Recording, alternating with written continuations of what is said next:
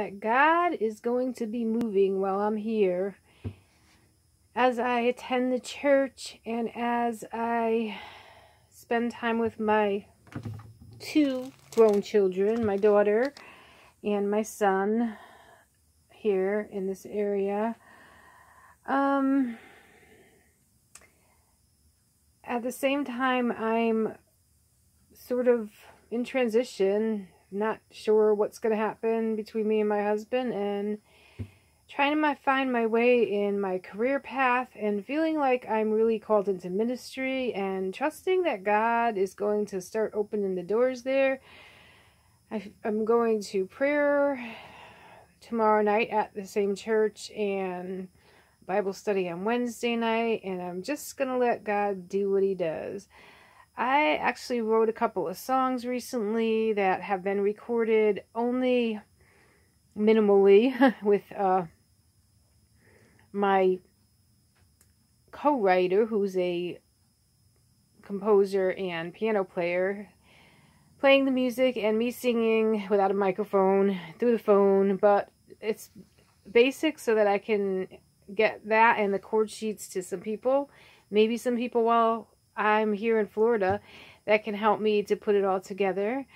And one of the songs is actually written for my daughter. Being a missionary mom, I think it's a really special song for anyone that has a daughter that is going off and away, following the dreams and the plans that God has for her and leaving us behind, but going with our blessing. We gave them roots and now we have to let them fly. So, another thing that happened when I got here was the night I got here, I realized that some money that I thought was going to come in didn't come in. I found out there was a mistake on the information that I got about the money, so I was very minimalistically left with enough to just cover groceries and minimal groceries, but enough, plenty to stay healthy, just not any extras, and then gas to get home, and that's it. And so now I am on this journey for another 9 days with very minimal everything, but I think the miracle in that is that I'm not bothered by that anymore.